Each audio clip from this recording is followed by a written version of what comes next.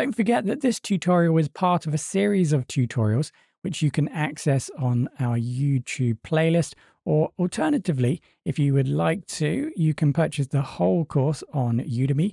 There should be a link to the YouTube playlist and a link to our Udemy course, which should always provide the best price in the video description. It can be useful and speed up process when you want to create some quick changes by allowing editing of fields directly in the list view.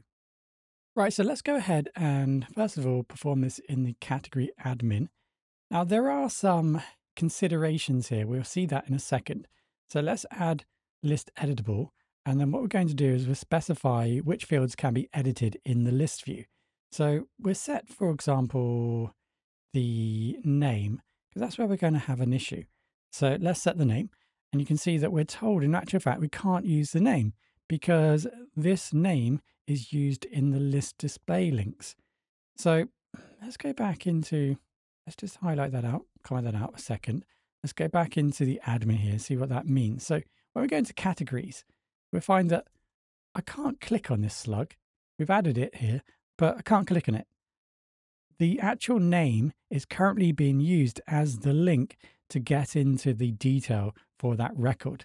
And that's why we can't use it at the moment. So we're going to potentially need to swap that over so that there is another field that can be utilized to view the category.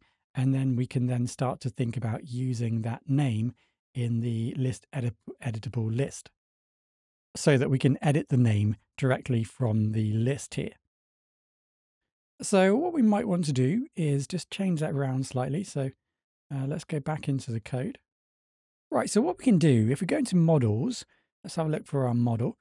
A field that we could utilize as the link into the individual detail is the ID. We could just use the ID instead, and then we could move the name so that we can make it editable in the list. So let's give that a go. So first of all, let's add the ID here in the list display. Okay, so we're good to go there. And then what we can then do is make that the link to the individual category item. So list display equals, now that's going to be then the ID.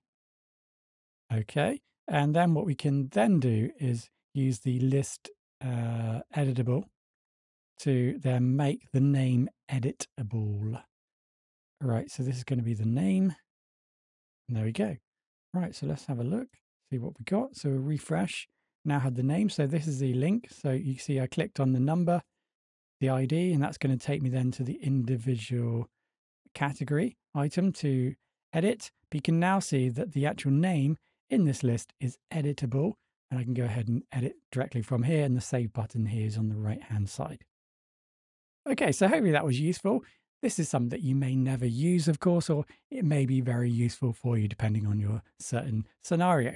But that's how to, or the basics of allowing editing of fields, not forgetting to change the list display link first if you do want to use, in our case, the name to edit that in the list.